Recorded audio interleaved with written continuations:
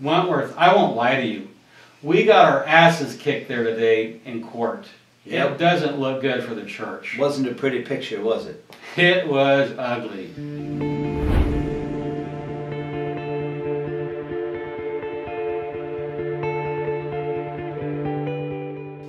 I think we might lose this case. Even that Ms. Ring-a-ding, or Ding-a-ling, or Ying-a-ling, whatever her name is, she was upset, madder than a hornet. She kept doing this thing with her hair. And then Warren McShane, he looked like a lunatic.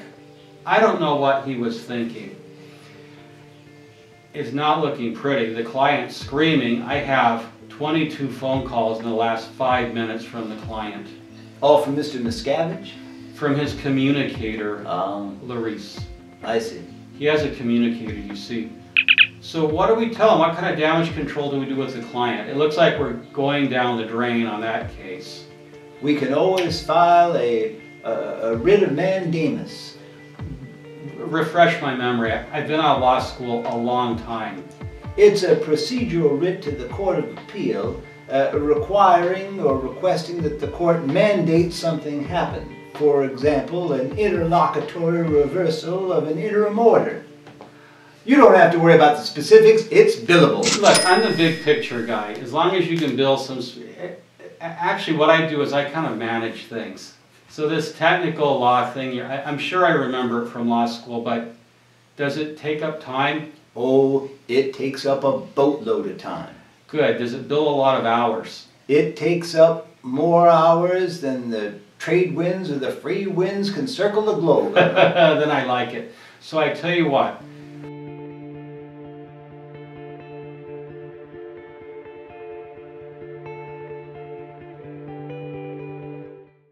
I'm going to have you call Miss Yingling. Yes. And what is the name of this motion again? A writ of mandamus. Yeah, tell her that we're going to file, how many do you file, 2 or 3? Well, one. You can do one on each issue.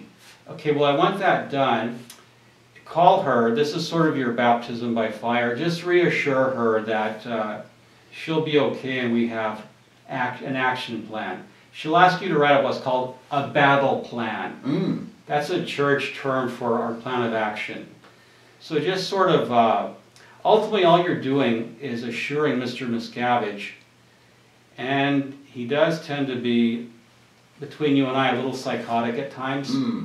I don't know, I wouldn't be one to diagnose him. But, no, maybe you should take some psychotropic medication. No, that will never work. He takes the liquid cure, I believe.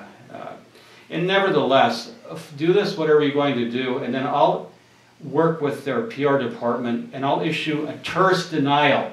This is an attack on a religion by a court. Yes. How dare they? An invasion of the free exercise of religion protected by the First Amendment. It's even worse than that. It's soul-crushing, harming the basic freedoms of every man, woman, and child in America. You know, I have to make this very dangerous racket thing I mentioned earlier. Yes. So if we go down in flames here, America loses, the world loses, humanity loses. See, I work on these kind of grandiose PR statements, and you file as many motions as possible and copy me. Will do.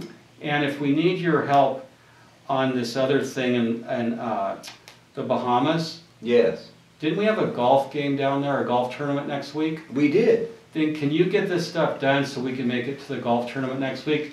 I'll put an extra 3 lawyers on it to assist in the billing. Good, because I really don't like the client interfering with our recreation here at We Fuck 'Em in How. No, it's most unpleasant when we're having a downtime, as it were. Didn't you hire 4 or 5 junior members, junior attorneys? I hired 3 in Texas and 3 in Florida.